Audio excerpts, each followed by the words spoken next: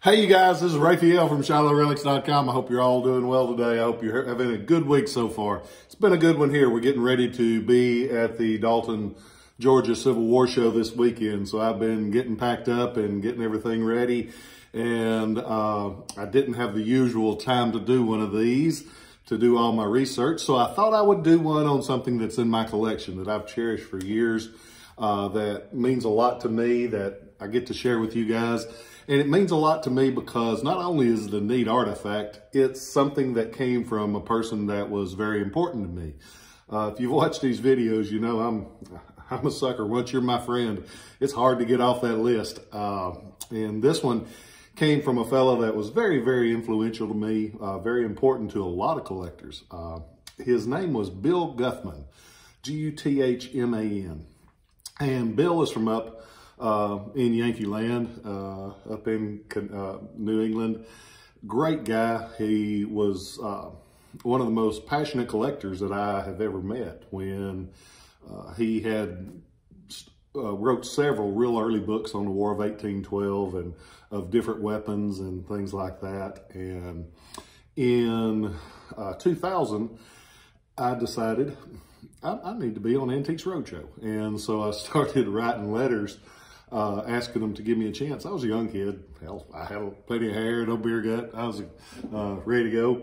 And so I started writing them letters saying, hey, just give me a chance, give me a chance, give me a chance, give me a chance. And I had people from all over the country that were my customers writing letters just asking to give me one chance. And the phone rang one day after, I think it was 27, 28, 30 letters. It was a pile.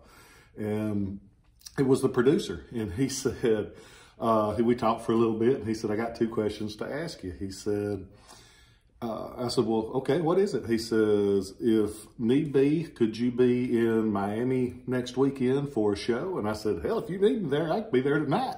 I'll saddle up and go, because I was young, had the world by the, but I was ready to go. And so we talked a little bit more, and I said, okay, so what's the second thing? He said, if I give you this one chance that you and everybody else is asking me for, will you stop writing me letters? And I said, yes, sir.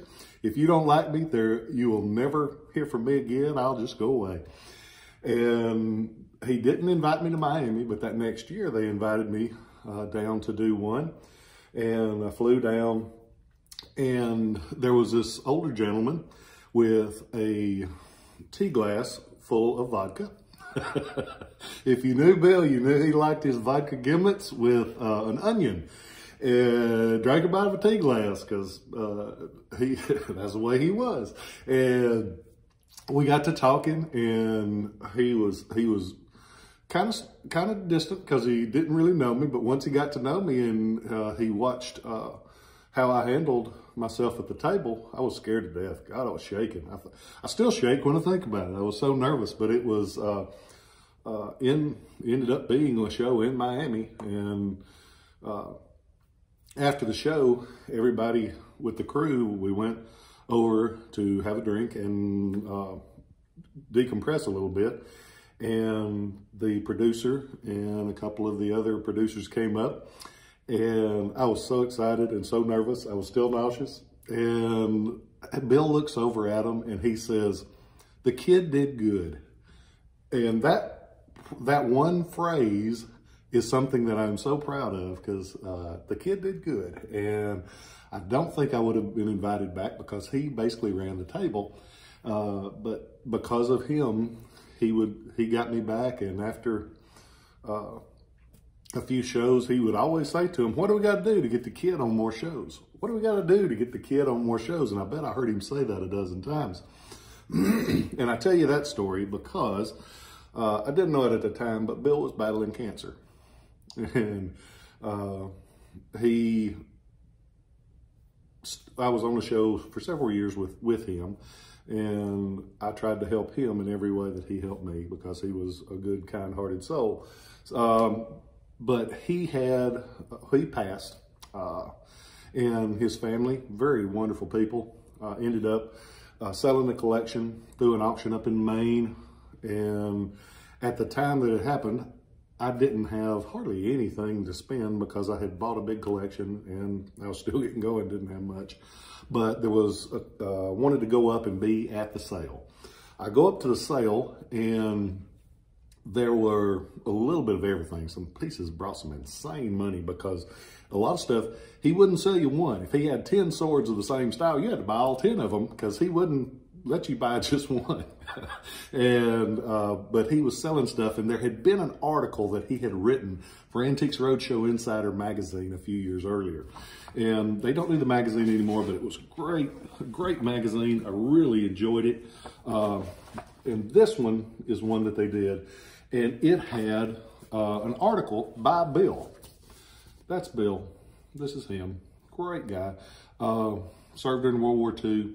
Amazing person. But he collected, one thing that he collected, of the many things he collected, were what he called make-dos.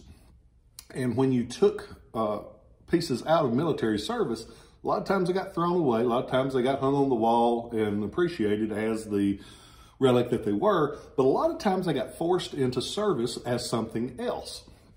Like this one. It's a musket stock that they converted into a hoof scraper for horses.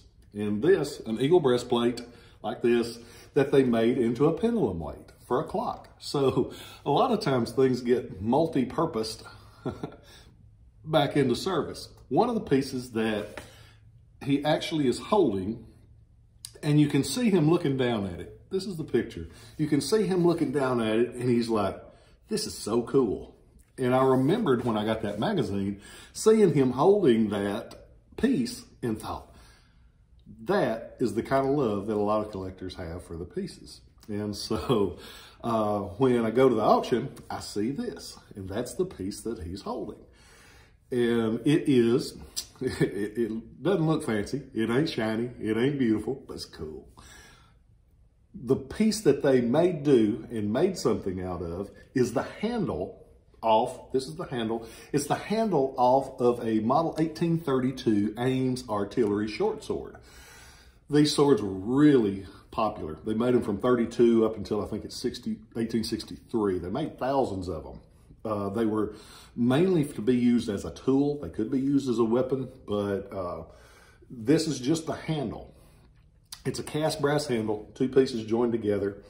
And this one, they actually added to the handle of a wood plane. And for planing down and finishing wood, when you're building a house, something of that line, it's a tool. And the handle's on there solid as a rock, and it has the adjustable blade depending on the thickness of the wood you needed to work down. But it's a make-do, and it's Bill Guthman's make-do that he's holding in this picture. It's just a neat thing. It shows that these people that you picture as soldiers also did things. They're regular people. They were woodsmiths. They were counter clerks at stores. They were everything. And it's just a great piece. And I loved it because it's a lot of character. I've had it for 15 years now. Bill was a great friend of mine. I'm so thankful that he helped me with being on Antiques Roadshow, because I was on the show for 19 years. One of the highlights of my life was getting to be on the show. I've really enjoyed it. We had a disagreement on a few things about preserving our history. I didn't see eye to eye, so I'm no longer there. Wish them well, because they are very a lot of people on there have been tremendous to me over the years, and I wish them only the best. But I am for preserving history, not ignoring history, not saying because one person says that history is bad, we should act like history did not happen. We should appreciate history and learn from it. And I've always said that. If you watch these, you've heard me say that 1,000 times. But I just hope you've enjoyed getting to share this, because it's been good for me to think about Bill and think about those days with Antiques Roadshow, because it has been a special part of my life. But this YouTube channel has been tremendous. I am so thankful for it. I'm so thankful for you guys for taking time to watch, because it's let me be me. It doesn't have somebody saying you can say this, but you can't say that because some people might not agree with it.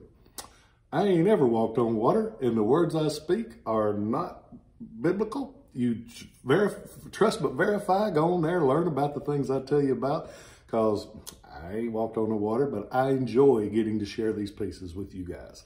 I'm so thankful for my life. I'm so thankful for my friends and my family. And I'm thankful that you guys take time to watch. I appreciate you. I love you, and I'll catch you next time.